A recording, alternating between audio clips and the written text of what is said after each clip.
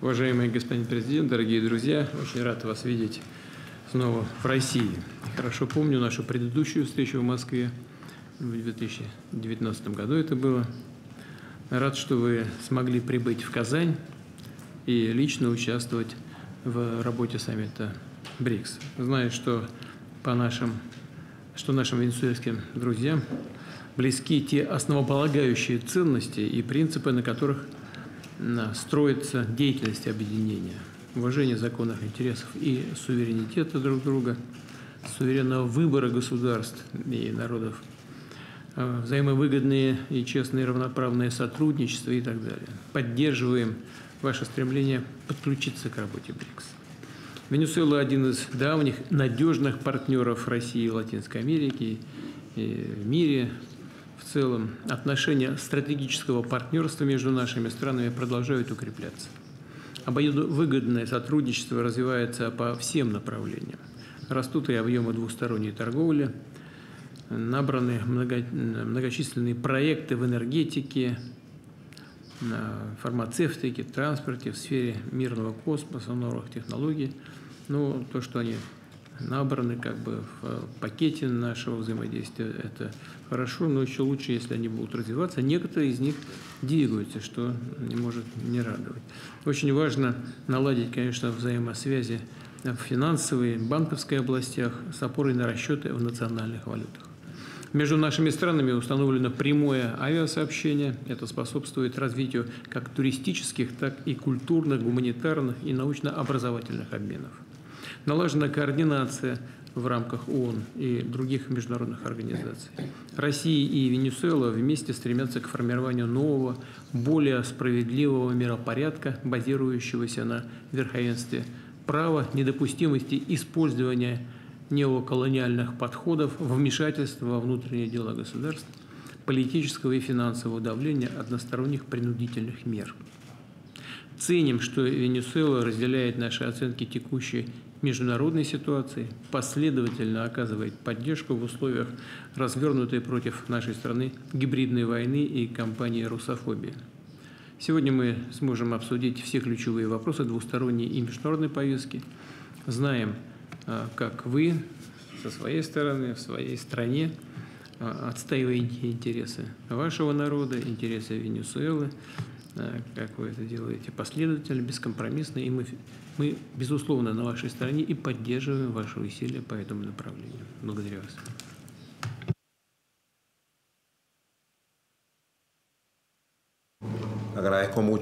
Большое спасибо за приглашение принять участие в историческом саммите БРИКС. Венесуэла идет по пути БРИКС также. Мы за равновесие в мире со времен Боливара. У нас есть наследие команданта Уго Чавеса, который стремился создать многополярный, многоцентричный мир. Мы применяем принципы БРИКС, потому что это и наше убеждение. Глобальный юг может существовать только если у него будет право на будущее, право на свободу и справедливость. Только в 21 веке, в век изменений, век зарождения новой геополитики, когда новые зарождающиеся державы, такие как Китай, Россия, Индия, могут развивать отношения, основанные на сотрудничестве и уважении с народами глобального юга, с народами глобального Востока. Все мы государства-братья. Я поздравляю вас с успехом этого исторического саммита. Это важный посыл надежды для всего мира. Россия и Венесуэла сформировали связи, которые невозможно нарушить. Политические связи, нравственные связи, отношения, которые все эти годы проходили испытания времени. Мы прошли через пустыню, как мы знали. Я считаю, что мы прошли через несколько пустынь. Вчера мы смогли приземлиться здесь, в Казани, я сказала. Мы приехали, мы стоим на ногах, мы целы, и мы одержали победу. Народ Венесуэлы одержал победу, уважаемый президент Владимир Путин.